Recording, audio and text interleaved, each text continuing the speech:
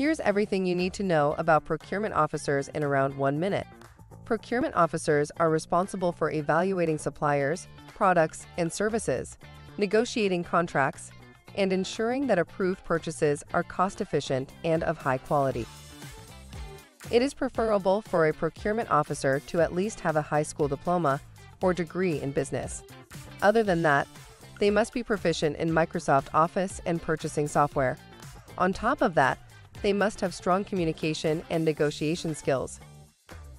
Their everyday tasks include overseeing and supervising employees and all activities of the purchasing department, preparing plans for the purchase of equipment, services, and supplies, managing inventories and maintaining accurate purchase and pricing records, maintaining good supplier relations and negotiating contracts. Based on our collected data, the salary for a procurement officer ranges from 2,000 Sing dollars to 3,500 Sing dollars, with an average of 3,000 Sing dollars. Common job locations for procurement officer are usually Hougang, Bukit Panjang, and Jorong. Consider liking the video and subscribing to us for more job tips like this. We would greatly appreciate it. Apply now with WorkClass and get a job in 24 hours.